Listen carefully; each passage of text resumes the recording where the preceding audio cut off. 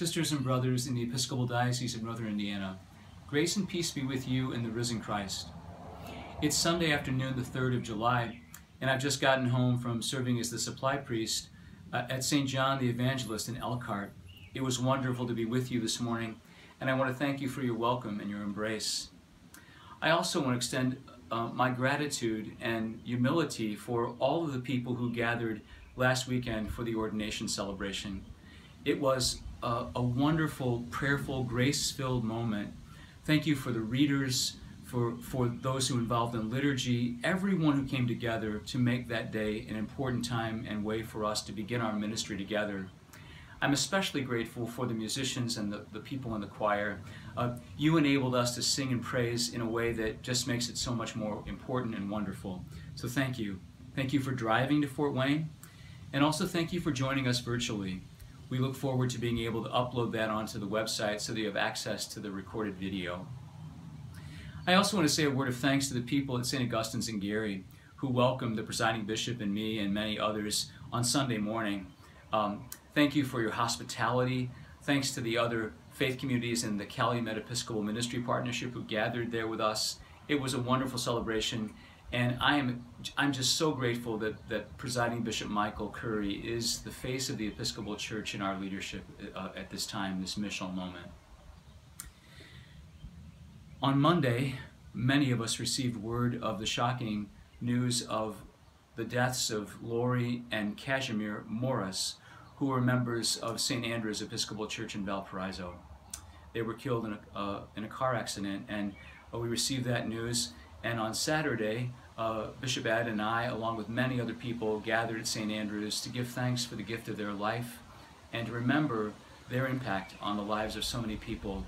I'd ask that you continue to uphold their children, their grandchildren, and all of their relatives and extended family, but also please uphold the people of St. Andrew's in your prayer at this time, in the days and weeks and months ahead as they grieve the loss of these two important people in their faith community, that they might be encircled in resurrection hope.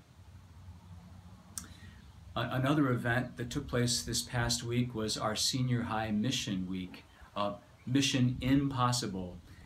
This is the second year that our young people have gathered looking for opportunities to engage God's mission in various faith communities in our diocese. I joined them on Tuesday at Holy Trinity in South Bend as part of the Vacation Bible School program, and then I joined them again on Wednesday at St. John's in Elkhart as they helped to spruce up the facility, and then on Friday I joined them at Grace College for a meal and their concluding Eucharist. I'm inspired by their witness, and I'm sure you are as well, and I encourage every faith community to consider inviting them to be part of a particular mission opportunity that you're engaging in as they plan for 2017's week in June. So please consider doing that. Remember my favorite hymn from Wonder, Love, and Praise? We all are one in mission. We all are one in call. Well, as I promised in my last video to you, I would share with you some of the news about transition in our staff process. And one of the changes that I'm implementing is to begin calling our staff missioners, because their primary responsibility is to assist you in engaging God's mission in your particular context, whether that be in South Bend or Bern, Kokomo, wherever that is.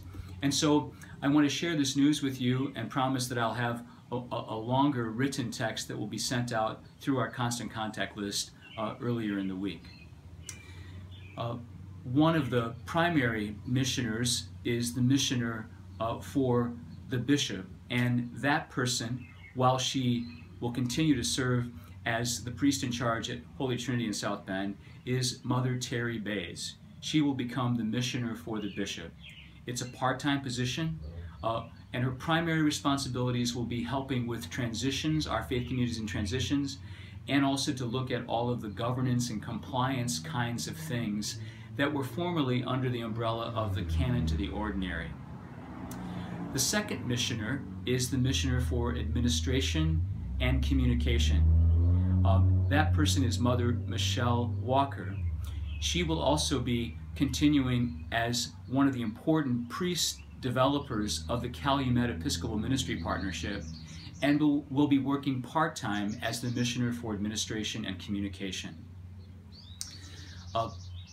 The third missioner you already know, because Father Henry Randolph has been doing the Vocations Director's position on the ordination process, and what we're inviting him to do is to expand that responsibility to include formation for lay persons as well. So his title will be the Missioner for Formation. We're blessed with people who know how to do finances really, really well. And to that end, I'm inviting two people to serve as our missioners for finance. Heidi Begier, who serves as the receptionist Tuesdays through Fridays at the cathedral, will be working for us on Mondays as our missioner for finance. And Sharon Katona will also assist her as another missioner for finance to deal with all of the complexities of our financial situation. And the two of them are quite skilled and gifted, and I am enormously grateful for their willingness to help us at this time. The last missioner is yet to be known, because I'm going to invite the deacons who are canonically resident in our diocese to gather with me, and I want to invite our deacons to consider nominating someone from among them to serve as the missioner for the deacons, so that that person can work with me in supporting the diaconal ministry of our diocese. So, as I promised, there'll be more sent out electronically in a detailed form, but this news is important to share with you, and I'd ask for several things. I ask for your patience, I ask for your support, I ask for your prayer. These transitions are going to be for the next 18 months. We're going to see how we live with these missioner responsibilities, part-time, etc., to see how this is working. I'm grateful to the Standing Committee, to the Diocesan Council, to the Deans. I'm grateful for Bishop Ed. I've shared all of this with him, and I have his support, along with all those other communities who are part of our diocese.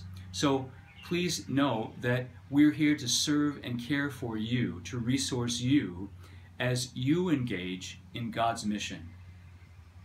I look forward to talking more with you about all of this. Thank you. Grace and peace.